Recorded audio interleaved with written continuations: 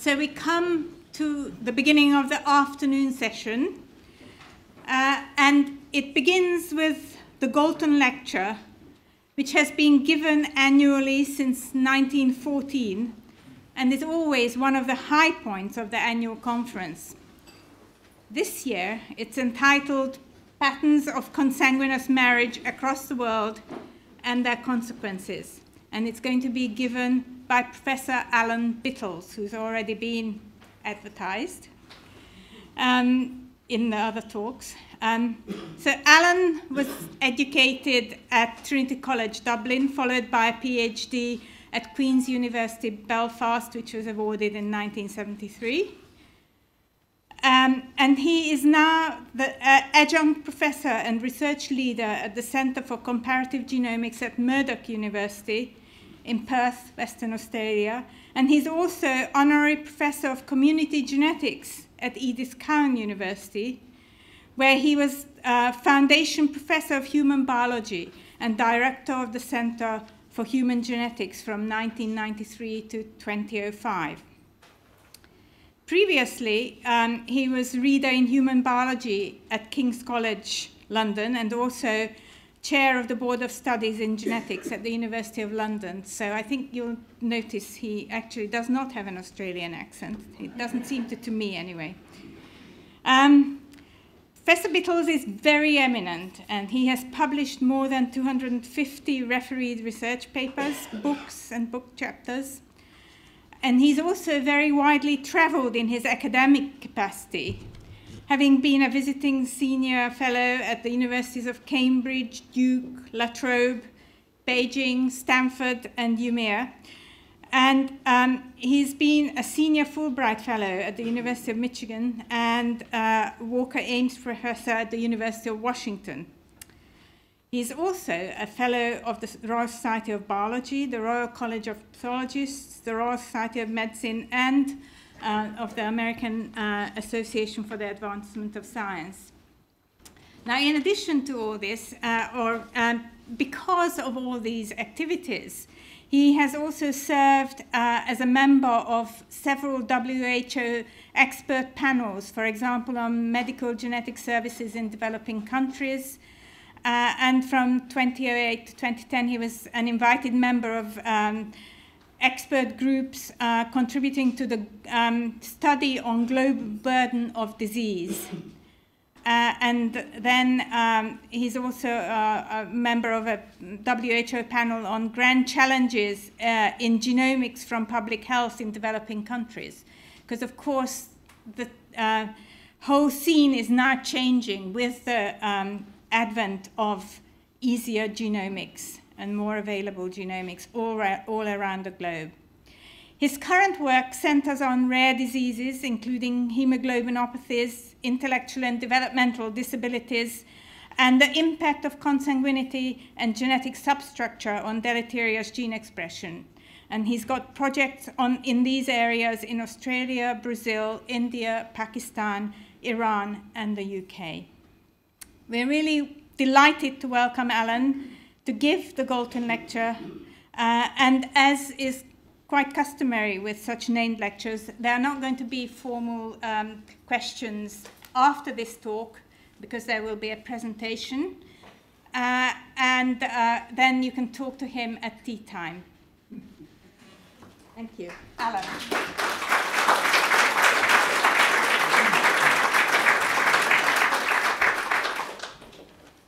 Well, thank you very much indeed, Madam President, for that introduction, and to the trustees of the Galton Institute for their kind invitation to come here today and talk with you. It really is a very, very considerable honour. The title is here, so without further ado, I'll progress. And I start with a slide from William Wilde in 1854. William Wilde has got many reasons to be famous. He was an ophthalmologist. He ran the census of Ireland in 1851. And of course, he was the father of the rather more famous now, Oscar, who was actually born in 1854, the year his father published this book on the physical, moral, and social condition of the deaf and dumb. Now, the interesting thing to me is that this was very far-sighted, because what he was looking at, factors to be considered in assessing deaf mutism: the proportion of the sexes, their education, susceptibility to education, the social class, disease, the localities, geological factors, soil aspect, etc., etc., etc. And then right down at the bottom, or the consanguinity of parents. So this was a nice start. And when he did the study, 1851, the study was conducted. The first census was actually conducted in 1841, so this was the second one in Great Britain and Ireland. The census population was 6.55 million, deaf mutes 4,747, and there were 170 deaf mutes born to first, second, or third cousin. So 3.6% of the population, or the deaf mute population, were actually consanguineous. The interesting part was there was one thing that he didn't mention. You know, he went through insalubrity of climate, the educational factors, gender. Well, the one that he missed out was the fact that in the famine years 1846 to 51, there were 1 million deaths in Ireland due to TB, typhus, dysentery, or relapsing fever. 1.3 million people migrated, and there were 300,000 averted births, i.e. miscarriages. And yet, when he wrote the book and when he collected the data, there wasn't a single mention of the Irish famine, which I find quite extraordinary. And if there was such a thing in those days as an ethics committee, I know now an ethics committee, you said, I thought I'd look at deaf mutism and consanguinity in Ireland. Someone would have said, look, you've just lost 25% of the population. Think again, come back in a few years' time. But this was fairly typical and remains fairly typical of the attitudes people have towards consanguineous marriage. Excuse me, they're very happy to accept any data or any supposed data that gives a poor rap to consanguineous marriage. And the second one, this was in 1856 in the United States. The Reverend Charles Brooks, an Episcopalian minister, wrote this paper for the 9th meeting of the AAAS, and it was on laws of reproduction considered with particular reference to intermarriage of first cousins. And what he concluded was the improvement and prosperity of thousands of families depends on its solution and, in a degree, the safety and elevation of society. Now, at that point in time in Massachusetts, there probably were about 3% cousin marriage, but all of society is in danger. And the proof that he gave for supposing that society was in danger, there are about 30 of these little case reports. I just put up 2 of them. So Mr. E.S. and wife of N, Massachusetts, were first cousin, both of sound mind and robust health. They had 7 daughters and 1 son, 3 daughters are deranged, and the rest are nervous, which seems fairly reasonable. And then Mr. E of M married his first cousin. They had 5 daughters and 3 sons. 1 daughter is an idiot, 2 are feeble-minded, 1 son has run away with the town's money. So obviously, consanguineous marriage is not a good idea. And it comes up to the present day. These were probably about 5 years old. The then MP, Anne Cryer for Keighley, writing in the Yorkshire Post, you know, about cousin marriage, cousin. They highlight the little words they want you to read so you don't have to bother reading the whole piece. So cousin marriage, you know, another cousin marriage, Pakistan. And the title of it, you know, how dangerous these things are. Community questions over marriages that can leave a legacy of heartbreak. And then this gentleman, this jaunty-looking fellow, who you may or may not recognize, was actually the Minister of Immigration at one point and then the Minister for Environmental Matters, before he was fairly unceremoniously dumped out of Parliament on the grounds that he had put out entirely false, spurious comments about his Liberal Democrat opponent in the seat of Oldham. And, you know, he's talking about, well, sorry, you probably can't see it down here, but he talks about first cousin marrying being the elephant in the room. You love these terms that people come out with. And the latest one is, I think, the lady possibly that Neil Small referred to, Baroness Flather, who sits on the cross benches of the House of Lords. She trained and qualified as a barrister in the United Kingdom. So you might expect that at least she would know the difference between first cousin marriage, which has been legal in England and Wales since the reign of Henry VIII, so about 1546, and incest. She's growing concern about incest within Pakistani communities. Now, this is really outrageous. You know, if you're going to show your ignorance, for goodness sake, go somewhere else and do it. But this, if you're a member of the Pakistani community and you're being told that, oh, there's a lot of incest in your community, and this was in the Daily Telegraph, which everyone obviously believes everything they say, but it really is very, very poor. And as Neil said, apparently, he was then contacted by the BBC. Could he give his opinion on this? Out of this silly person making these silly comments and without any evidence, without a shred of evidence even on it.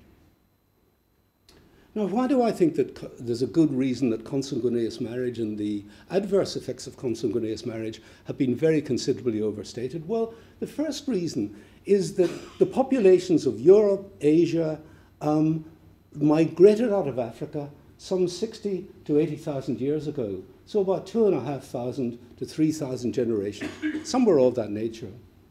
The estimates of the migrating human population, the total population leaving Africa, may have been as few as 700 breeding adults to an optimum number, a maximum number of 10,000.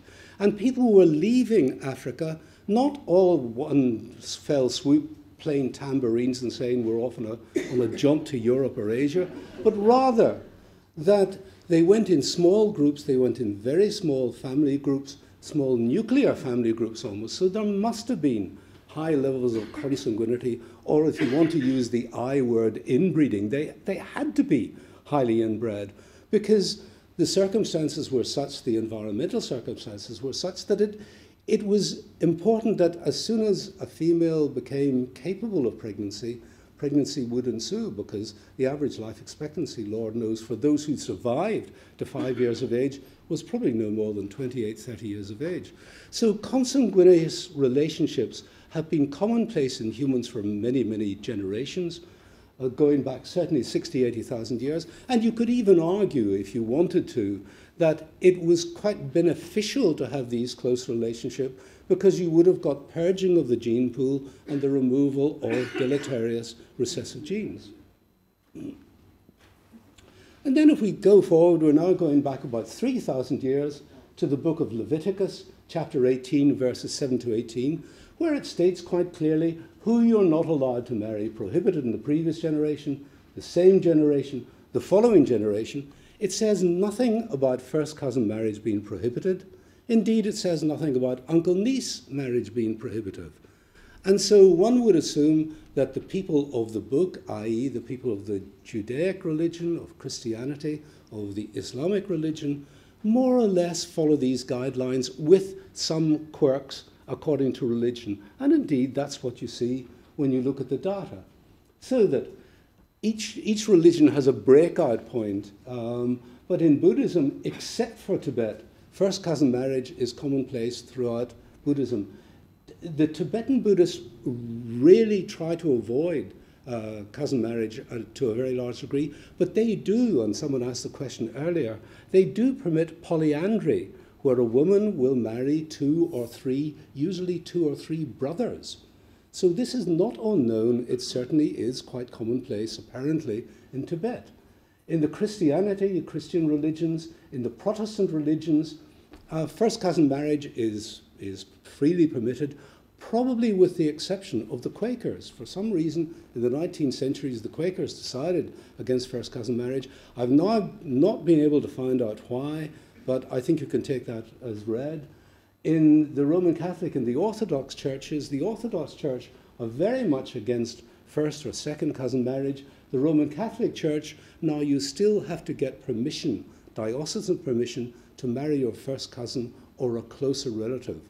In the 11th, 12th century, due to a change in the way that people were actually counting the levels of consanguinity from a Roman method to a German method, in the 12th century, you couldn't marry your first, second, third, fourth, fifth, sixth cousin without permission from the diocese. And this became, after a couple of generations, this obviously wasn't working. And they reverted back to 3 generations. And then in 1918, they cut back from third and second cousin marriages. You'd no longer need diocesan permission, but first cousin marriage you do.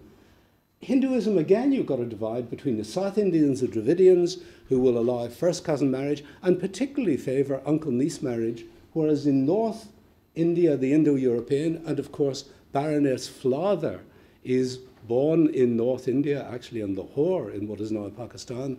She describes herself as an atheist Hindu.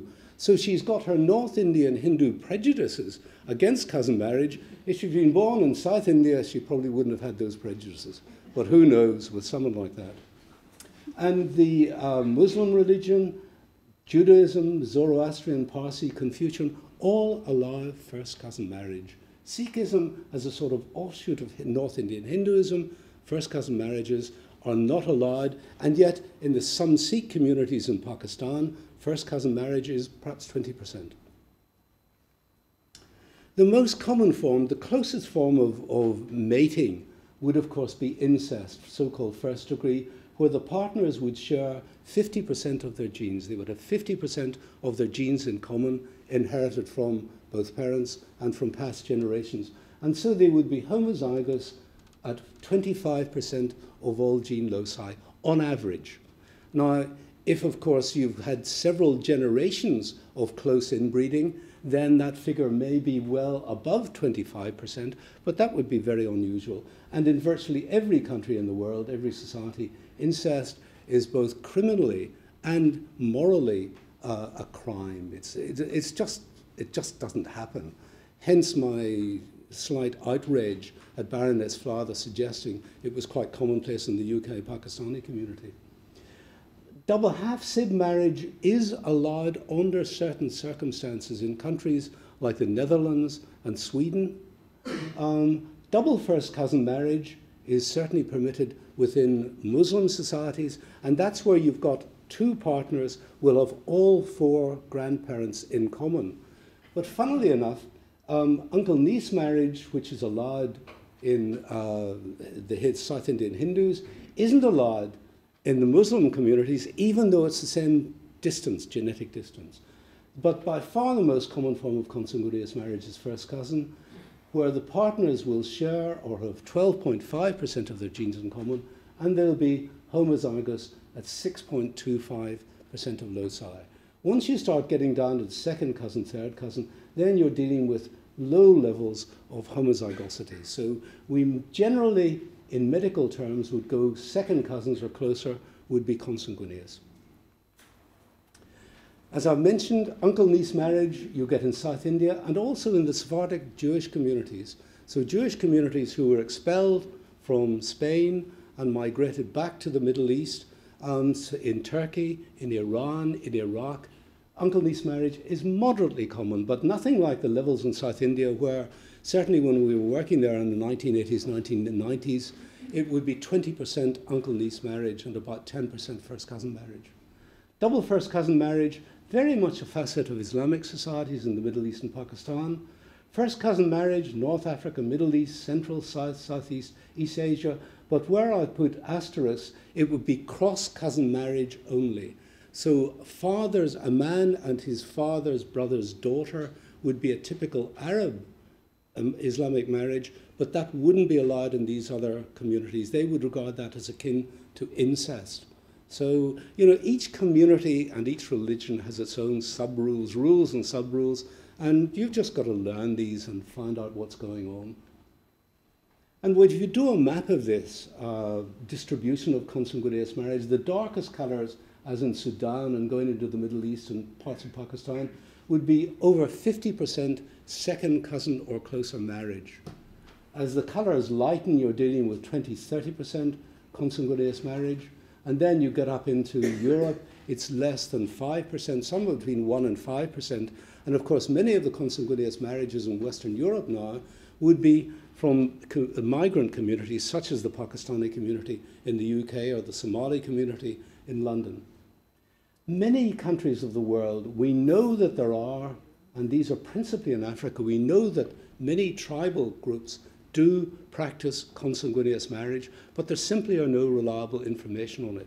And that's a pity because in many ways, of course, the population of Africa is growing faster than any other population in the world. So it would be good to have this data, and even data, you know, from Bangladesh, from parts of Indonesia, really pretty poor. So when I say that if you add all this together conservatively, 1,100 plus people live in countries where 20 to 50% of marriages are consanguineous, that, and predominantly their first cousin, that really is a very conservative estimate. If I was being pushed, I would say you're probably talking about 1,400, maybe 1,500 million people, something of that nature, which, if you accept the 1,100 million figure, that equates to about 10.4% of the current world population. So there are lots of consanguineous marriages around the world. Now, switch on to the health issues. What do I think is going on? Well, my strong suggestion is that consanguinity will exert a significant advert on health via the expression of detrimental recessive genes, whose incidence in the general population is rare. It will only have a highly significant effect when you're dealing with a rare gene, and that rare gene is brought together because the two partners have one or more past ancestors in common, and they've inherited from the ancestor. That's the style. So if the disease gene is common in the overall population gene pool, then consanguinity will only have limited effect on its level of expression. So you wouldn't expect consanguineous marriage at first cousin level to have a huge ill effect. It will have some effect, but the major effect will be with rare recessive genes. So really, in assessing this, and I'll go through some data now, and then I'll go through some case studies that we've been doing, I'm associated with in the Netherlands and then in Brazil. First of all is the direct assessment of consanguinity associated morbidity, and now you're looking at the prevalence of congenital anomalies, usually identified at birth. And the second one is to do a meta-analysis of consanguinity mortality at different life stages, such as stillbirth, first month of life, first year of life. And really data, sadly at the moment, on adult morbidity and premature mortality are very poor. But I'll just present a couple of early studies that we actually did a number of years ago on this. So what I was looking at was to get world data, and the world data had to be based on a reasonable sample size. I think the minimum sample size we were looking at was 750 cases, and there would have to be at least 3 types of consanguineous marriage, or 3 levels, say first cousin, second cousin, non-consanguineous. And what we found out comparing the birth defects or congenital anomalies in first cousin versus non-consanguineous progeny, the mean excess in first cousin progeny was 4.1%, with a median value of 3.3%. Surprisingly, the range was from 0.3% to 10%. So really, you do wonder who was doing the diagnosis, because it's very difficult when you've got a range of that size to worry. But it does match up with the figures pretty much, the median excess that you were talking about, Neil, just before lunch. However, there's always got to be a caveat, because of course the more we do, the more work we do, the more we learn, and the better the techniques we use, the more discrete the techniques, the better the style of material we have. And this started as a result of a meeting I had actually with some guys from Germany. We met in India, and I was giving a talk on cousin marriage, of course, and they came up to me and said, you know, we've got actually quite a lot of cousin marriage in Berlin. And I said, oh, yes. And they said, yes, Moroccans, Turks, there are big communities. And so we decided, well, we should go back and have a look at the data. So this chap, Rolf Becker, over a 20-year period, he personally did ultrasonography on 35,931 births, going on from 10 plus weeks gestation. Now, that's very important, because virtually all the data, and even I think the data coming from Bourne and Bradford, start at 26, 28 weeks. So to be able to go back to 10 weeks gestation means that you're seeing things going on in pregnancies that we simply didn't have data for previously. And all the examinations had been performed by Ralph, and we were able to find the fetal outcome data on almost 90% of these results. And to summarize very quickly, we called them consanguineous. It was 45% first cousin marriage, 55% second cousin marriage, and 62 out of the 568 cases he looked at in utero showed a congenital anomaly. Now, at 10.9%, what you've got to be very careful on here is that many of these cases, there was a strong family history, and there may well have been even one or two of previously affected children. So you're doing a prenatal diagnosis because you're pretty sure you're going to find something. So that figure of 10.9%, don't be too alarmed about that. But the interesting part was that 6.5% of these anomalies were autosomal recessive, 3.7% were anatomically complex, and just 0.77% were a chromosome anomaly. Whereas in the non-consanguineous group, vanishingly few autosomal recessive disorders, anatomically complex disorders were a bit higher, and actually a higher rate of chromosomal anomalies, mainly due to Down syndrome. This was a maternal age effect. If you then present the data somewhat slightly differently, because what I'm looking for here now is intrauterine deaths, and remember, this is being measured from 10 weeks of pregnancy onward. And in the consanguineous group, that figure was 9.7% intrauterine death, as opposed to 4.9%. So we are picking up much earlier recessive lethals in the pregnancy period. And quite honestly, we are starting at 10 weeks gestation. Had we started at 1 or 2 weeks gestation, that's when I think we're going to be seeing the big numbers. I think we're missing them. So we thought we were doing well at 10 weeks, but we've got a lot more work to do. Neonatal death, 4.8% and 2.2%. So between intrauterine death and neonatal, you can see that the consanguineous group certainly are at a disadvantage due to congenital anomalies. However, what also is interesting, that in 50% of cases, a medical termination was carried out, or 60.9%. Now, most of these ladies were of Muslim background. In fact, I think they were all of Muslim background, and yet they were agreeing in 50% of cases, or they asked for a medical termination of pregnancy. So even though you're dealing with much higher rates, once you take into consideration intrauterine death, medical termination, then you don't see such big ill effects coming through in the postnatal life. To switch on to now mortality, and I'll just explain it briefly. What we did was to do a meta-analysis, recruited 75 studies, again, minimum sample size 750, minimum 3 data points. Approximately, we were dealing with 5 million pregnancies and live births. And there were 22 studies from India, 2 from Norway, 14 from Pakistan, 1 from Israel, etc., etc., etc. And what we did was to plot the points. So you've got deaths in the first cousin progeny on the y-axis, going from 0 to 24%. And these would be infant deaths, so deaths in the first year of life, and going from 0 to 24 on the x-axis. So in this case, it would have meant that in this particular study, it was about 19% deaths in infancy in first cousin progeny, as opposed to about 10% in the non-consanguineous group. We ran a linear regression, unweighted linear regression through that, and we came up with a figure of mean excess infant deaths at first cousin level, 1.3%, R-squared 0.75, so a very good R-squared value, but highly statistically significant, even though it's only 1.3%. You know, 1.3% sounds big at the population level. At family level, it doesn't mean anything at all. But it's very important to get the figures and to be able to use the big numbers on these, the meta-analysis allows us to do. So to summarize, in terms of prenatal losses, in using this meta-analysis approach, no significant difference. But had we been able to include weeks 10 onwards, we might well have picked up something significant.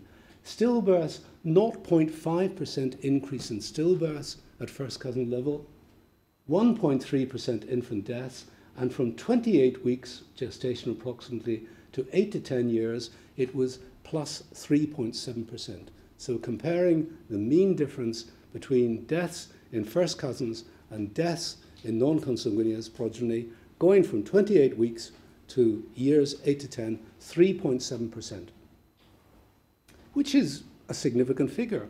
However, I should also point out, and it came up today, there was another question asked that I thought was quite important, and the point that Neil made, that in Bradford, I think you said that in Bradford it's 7 per 1,000 infant deaths. Could I point out to you that the average infant death rate in Pakistan is 65 per 1,000, and approximately half the people being looked at in Bradford in the Pakistani community were actually born in Pakistan. So you've got to really take that into consideration as well, and often people forget about that side of it. And that's why they come up sometimes with exaggerated figures. Now, these are the two small studies that we did back in the 1990s. What we wanted to find out was there any evidence that cardiovascular disease, and this was the age at which they were diagnosed, would give rise to a mean coefficient of inbreeding that was much higher than the mean coefficient of inbreeding in the general population. And for cardiovascular disease, yes, there was a slight increase, but with a sample size of 825, you've got to be very careful. Kidney disease, maybe. Liver disease, no. Thyroid disease, no. Cancers, looks, yes, you're dealing with a mean coefficient of inbreeding of 0.049 as opposed to 0.0271. And when we subdivided the cancers, breast cancer was the type of cancer that really came out. So there have been some studies subsequently conducted, and there does appear to be some recessive gene component in some breast cancers, but we would have to really, this work would have to be done again. And I would hope this is the type of work that will be done in the future. As people age in Bradford, you'll be able to do this type of work, and in some other studies in the UK that I'm about to mention. We then followed it up with another study in Islamabad on 1,107 cases of people with cardiovascular disease.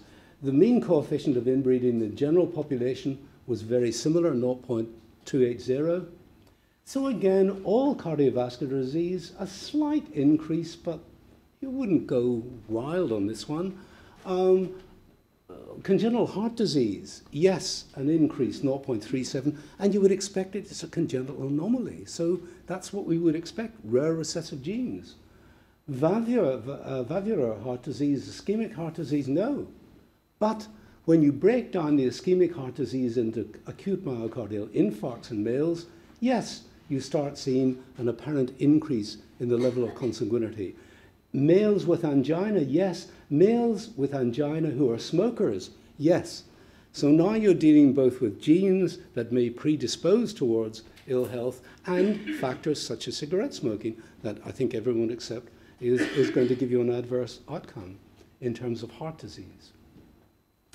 So two other points. Moving along now, the health outcomes of consanguineous marriage. I first of all talked about the potential health outcomes, but in measuring these health outcomes is like being compared with like, because many of the studies on consanguinity have been undertaken, not surprisingly, by geneticists.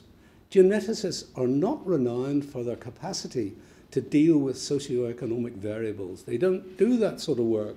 Conversely, people like demographers don't, apart from Stuart, don't spend a lot of time thinking genetics. So you've got two people who are going along parallel lines, and one saying, we find this different, so it must be genetic, and the other group say, no, it must be socioeconomic or whatever. So you've really got to be sure that you're dealing like with like, and so you've got to be sure whether you're dealing with social, economic, religious, ethnic subdivisions. And as I'll show you in a minute, there's not much evidence of that. And the other one, from a genetic perspective, in assessing the health impact of consanguinity in communities, is there adequate control for population stratification? What Neil was talking about, the clan or the tribe in Arab communities, the caste in India, or the biradari in Pakistani communities. And the first thing you say, where is consanguineous marriage most common? Are there any social or economic characteristics? And the first one is, it's most common in people of lower socioeconomic status. And to some extent, again, another question that was asked today, could it be that people will get rid of dowry? Of course, one of the reasons to marry within the family is you don't need a dowry. A dowry is excused because it's a bit pointless giving someone a dowry when the money is staying within the family. So consanguineous marriages are especially attractive to poor people, particularly poor families with perhaps 3 daughters to be married. That would bankrupt the family, even if they had enough money to know what bankruptcy was. Rural residents, mainly people, it's the highest rates of consanguineous marriage are in the countryside, low maternal literacy or even illiteracy, younger age at marriage and first birth, lower contraceptive usage, reduced birth intervals, a longer reproductive span, all of them factors which potentially at least could give rise to an adverse outcome in terms of consanguinity if you weren't taking them into consideration. And the example that I've chosen is one that I just started working on a couple of years ago. And what I've done is to look at some Middle Eastern communities living in the Gulf region, Qatar, Oman, Saudi Arabia, Jordan, Palestine, Iraq. Look at the current infant death rates. Look at the best estimate we have of consanguinity at second cousins or closer, and then look at the mean per capita income. Now, as it stands, the highest rate of consanguinity is in Qatar, but Qatar has just got 7 infant deaths per 1,000, perhaps because it's got a mean salary of $133,000.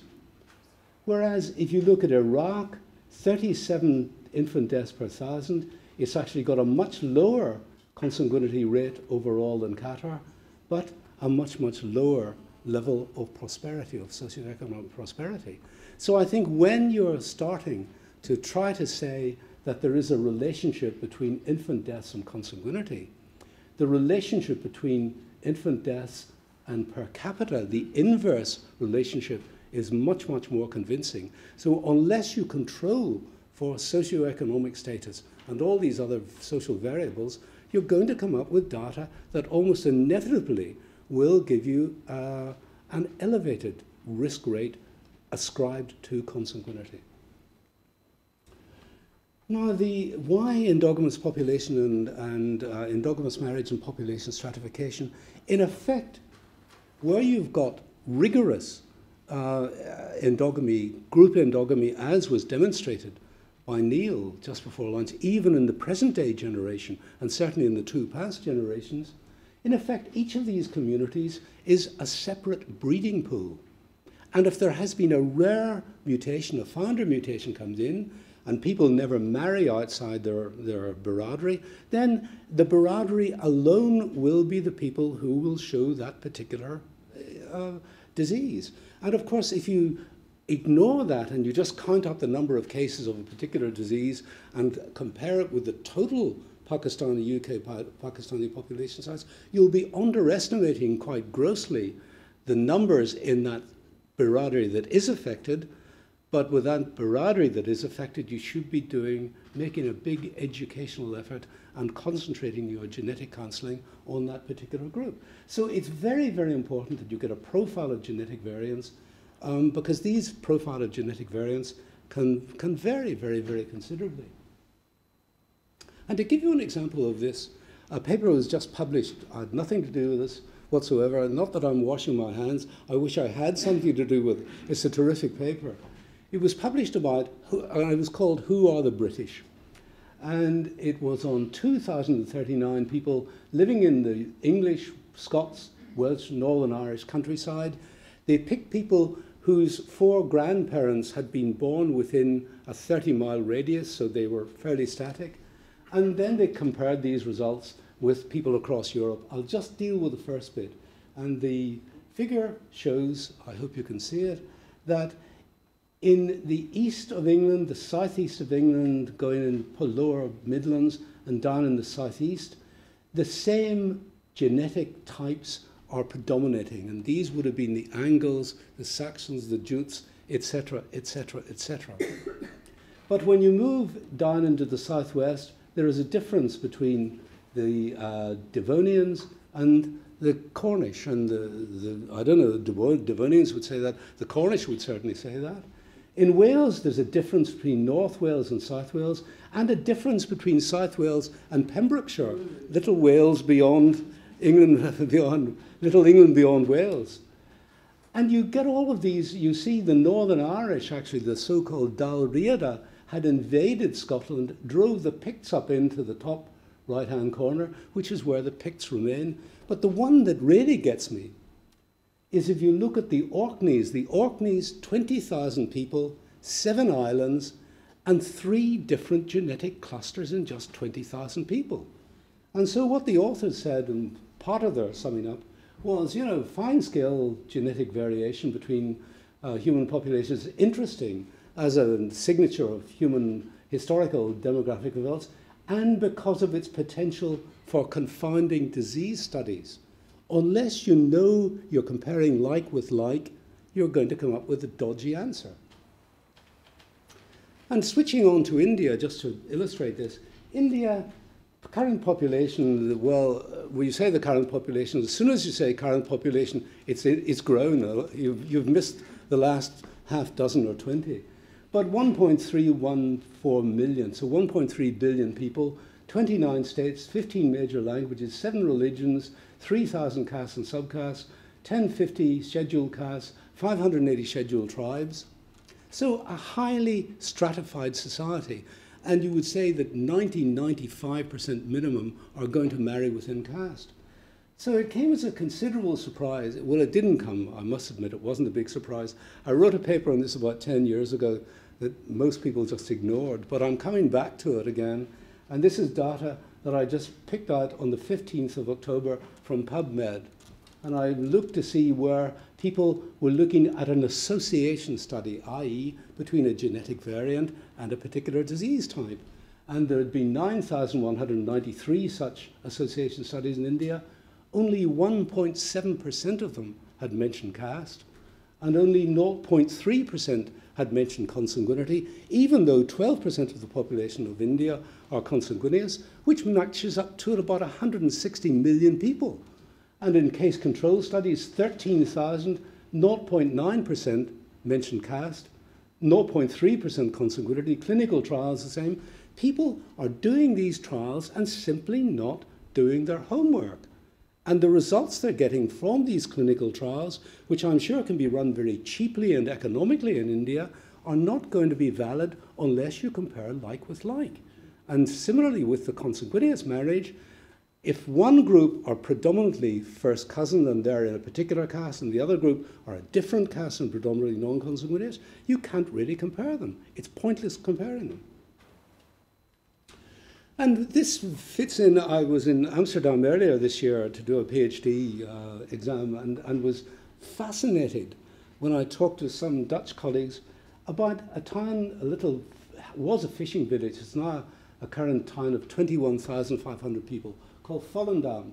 And Volendam is all of 30 kilometers from Amsterdam. It's on the former Zuiderzee. It's, you know, it's not in the back of beyond. It's very close to a major metropolitan city. It was a Roman Catholic isolate in a predominantly Protestant region. Approximately 250 children are born annually, and 2 to 4 children are born with 1 of 4 severe autosomal recessive disorders. And these are the 4 disorders. I won't go into too much detail because I'm aware of the time. PCH2, 14.3% of the population of this village of 21,700 people are carriers for this disease, which elsewhere in the world affects 1 to 9 per million. So these are vanishingly rare diseases elsewhere in the world, but in this little village, which has been locked off through religious discrimination or self-locked off for 400 or 500 years. This is what happens when you've got a founder effect, and the founder effect, the founder mutation, stays within the community. The sub-study was looking at 203 counselees, and what they found out among these counselees was that 33% of the individuals who tested were carriers for at least 1 genetic disorder, and 7.7% for 2 genetic disorders.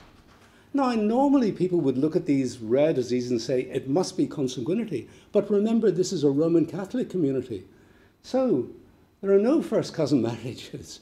There are a few second and third cousin marriages, and only 1% of the people looked at were from outside the village. So it's a good example of extreme village endogamy And you don't need consanguineous marriage. So when people say, all we've got to do is get people to stop marrying their first cousins and everything's going to be right, absolute rubbish. That's just a nonsense. Now, Brazil, I've been doing some work in Brazil. A colleague came to work with me from Brazil, northeast Brazil, about 3-4 years ago. And it's a very interesting country, and this is Bahia, right up in the northeast of Brazil. It's a poor area, it's an inland area, it's very much predominantly white settlement. 52,000 is the current population size, with about 1,200 births per year. 80% of the population lives in up to 200 different villages. So the villages, the total 52,000 is the total population size. The village size can be 1 in 13 to 582. And what you find is that, and this is the study team led by my colleague Angelina Acosta and her colleagues, and they go out to the village sites. They started in 2006, they go out each year, they collect birth, death and marriage records because the Roman Catholic Church is quite extremely strong there and has actually got very good records. And they get genealogical information, they collect blood samples, they've got the villages registered in GPS, and they talk to the villagers about genetic counselling, etc., because in this village, there are a whole range of otherwise rare genetic diseases that you certainly wouldn't expect to find in a population of 50,000 people. In particular, mucopolysaccharidosis type 6, with 11 different kindreds in this small community. And they've got PKU, congenital hypothyroidism, non-syndromic, deafness, 36 families, etc., etc. This is the typical cases of mucopolysaccharidosis type 6 with fusion of the spine and with abnormal facies, so that by 2 to 3 years of age, they'll start showing these abnormal facies. It seems to be a very early onset form of the disease. There is a treatment for it. Well, not so much a treatment as, how do I get rid of this? Which has just appeared in front of me. Oh, thanks very much. Sorry about that. They can be treated, but the treatment stops the disease progression. It doesn't cure the disease per se. The treatment would cost $500,000 per child per year, $1 million per adult per year. The average family income in this village is $1,200 per year. So this is a tragedy for the village. If you look at the actual pedigrees, what you find, of course, is that in many of the families, you may have 12, some of them have 14, 15 children. It's a big, big issue with this particular family, or this particular community. But the major point that I'm going to draw here is that the mean F value, that equates to about third cousins. It's not as though people are actually marrying their close cousins. It's because the gene has become so commonplace within this community that you don't have to have cousin marriage, even though elsewhere in the world it would be a very rare condition. Why? Well, this is the interesting part, but local history is good on this one. The War of Canudos. From the 1830s onwards, a chap called Consigliere Antonio ran around the villages preaching the end of the world. The end of the world was going to finish. The world was finishing at the end of the 19th century. And he said, this is obvious because Brazil has become a republic. Brazil is now running censuses. You're having to register marriages. So it must be the end of the world. This is a sign of the end of the world. He set up a commune, really, with about 30,000 people. And a lot of people joined him because, of course, they thought the end of the world is coming. So particularly if you've got some form of disease, you want to be there when the end of the world comes and you'll be born whole again. And this is the guy, Consigliere Antonio, and his bodyguard. And the book that then came out of it was the War of the End of the World by Mario Vargas Llosa.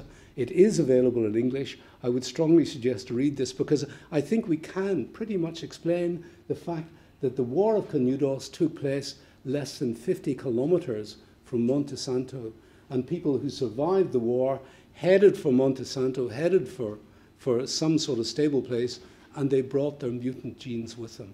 And I think that's what's happened in this particular grouping.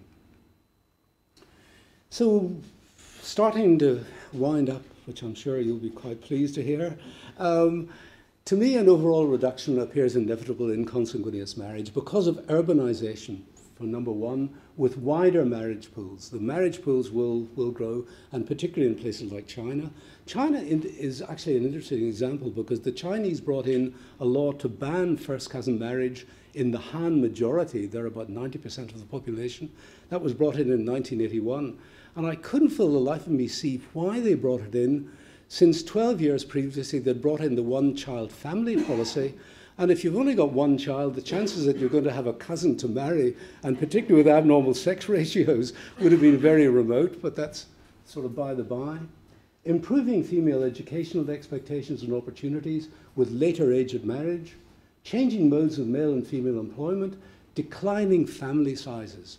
Stuart has written it, his colleagues have written on this one. There will be fewer marriageable cousins. There just won't be cousins to marry. And the gradual adoption of the marriage norms of host populations by migrant communities. We may be seeing some sign of this coming in Bradford. It may well happen in the next generation. It'll become much more apparent. But for all of those reasons, I think the numbers of and the proportion of consanguineous marriages are going down. But the maintenance of cultural traditions, particularly in rural communities, cannot be underestimated. And also among first and generation migrants from Asian and African countries where consanguinity is strongly favoured.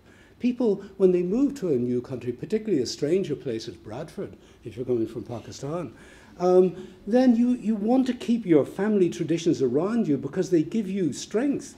You know who you can rely on. My mother, who has long since departed, always used to say, oh, when I said, why do I have to do this? And she said, because it's the family. But why do I have to do that? Because blood is thicker than water. And as a child, I couldn't disagree that blood always did seem thicker than water, but I couldn't exactly get what she was talking about. But everyone thinks, blood is thicker than water. It's very important to keep together, and particularly where there's political and civil instability in the many regions where consanguinity is traditional. And I've been working with colleagues up in the Northwest Frontier Province on the Afghan border where the Taliban are very active. And the levels of consanguineous marriage overall have increased by about 15%. And there has been a switch from second cousin marriage to first cousin marriage. People are marrying back within their families. And the same thing happened when Saddam Hussein was on the run. He went back to his community. When Gaddafi was on the run, he went to his community. So I think it would be a mistake to underestimate the strength of this feeling, and particularly in rural areas. So the changing attitudes towards health as well, the impact of the global epidemiological transition with a proportional increase in non-communicable disease states. So when people are actually told and are given a title, a disease, you have this disease, where previously they wouldn't have had a description, there wouldn't have been a diagnosis, a child would have died without any diagnosis. Now it's changed times. Rising health expectations in all countries, really, the shift from early death to extended morbidity that results from improved access of diagnosis, and community and professional interest in rare diseases. This has been one of the big growth areas over the last couple of years. And just starting to finish off would be in the UK, what's going on? Well, there's the 100,000 Genome Project.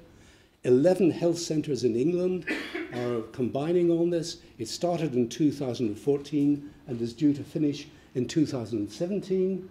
And you're going to get whole genome analysis to be conducted on people with rare or inherited disease or cancers, or both. And of course, you'll have your NHS health records to enable detailed phenotyping, disease phenotyping.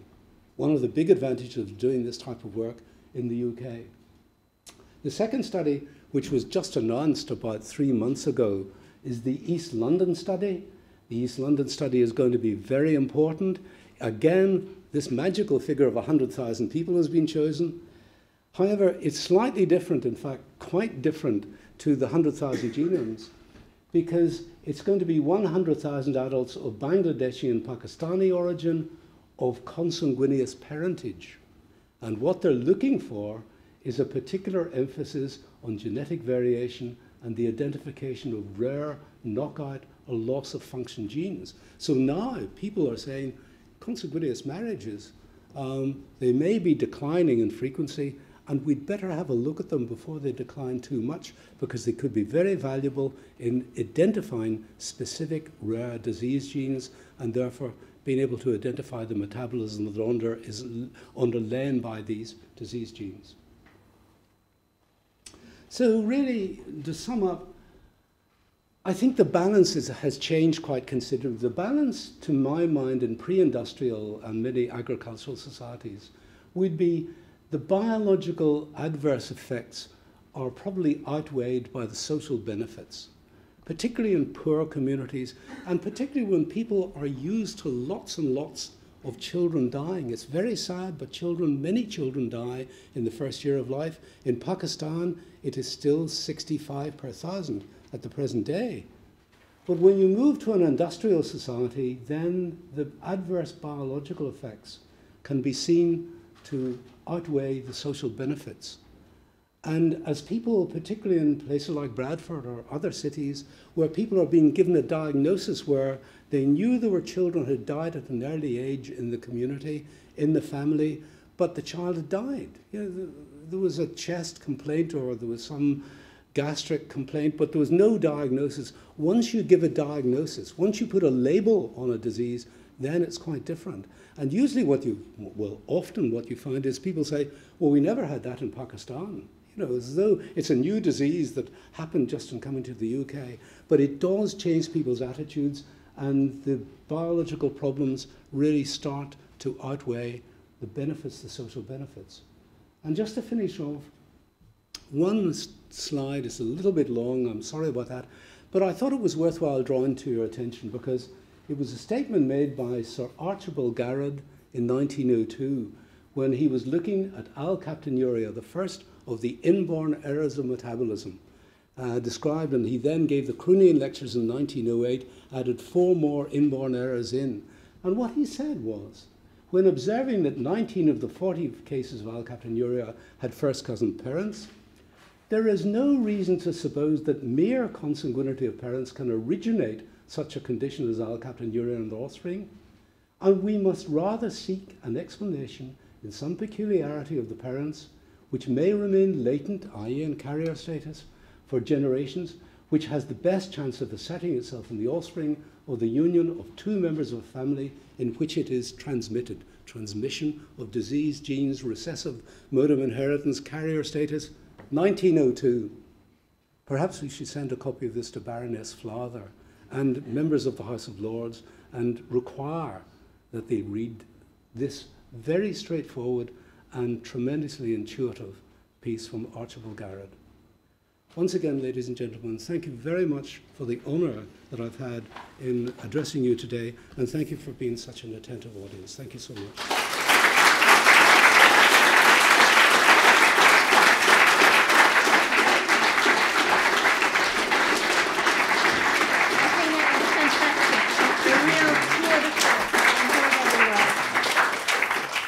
So now it's my great pleasure, after this tour de force, to present you with the Galton plate.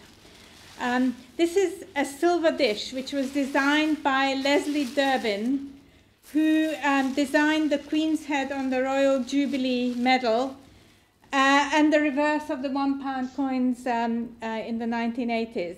And he's also very well known for decorating the Stalingrad sword, which was given by Churchill to Stalin to honor the citizens of Stalingrad. So he had a one-man exhibition in Goldsmiths Hall in 1982, and his work is now very collectible. There are several obituaries after his death in 2005, and there's a very nice one in The Guardian that some of you might be interested to read. So,